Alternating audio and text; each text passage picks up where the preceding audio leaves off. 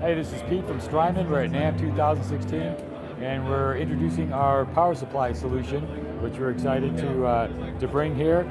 It's two different products, the Zuma and the Ojai. What we're happy about with these products is every outlet provides 500 milliamps of power, and that's hopefully going to provide a great solution for guys with multiple pedals that are using processor-intensive circuitry, like our own Strymon pedals and other brands as well. As technology advances, having pedals that can do a lot and take some current is more common. So with the Zuma and Ojai, you don't have to worry about if a particular outlet is going to be the right one to plug into or whether it'll power your pedal, because 500 milliamps will pretty much take care of business for for any of these.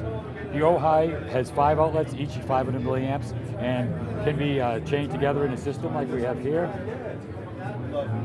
The Zuma has 9 outputs, 2 of which are switchable for 9, 12, or 18 volts, and also has a 24 volt out, so that if you bought a Zuma, you could also connect to an Ojai to have a system with 14 outputs, each one available to supply 500 milliamps if needed. It's an attractive blue anodized chassis. It's lightweight. The Ojais weigh 4 ounces actually.